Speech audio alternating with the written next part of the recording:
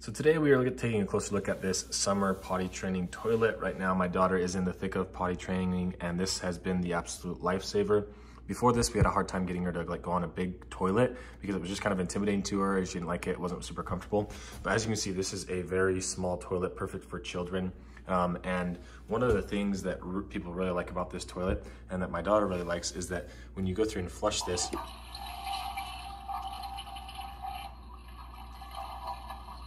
you can hear it sounds just like an actual toilet. So she really likes that part. Besides that, you have the nice cushion seat right here, which does come up. And then this allows you to get access to the tray. So when they do go, you can come and grab this tray and just pull it out, go clean it off, dump it out, do whatever you need to do. That's what it looks like underneath there. And this just easily pops back into there. And you can put this seat on top. You do have this little bit of storage right here, so you can just store things inside. We honestly don't really use this very often, but I know that some people like to put random things inside of there.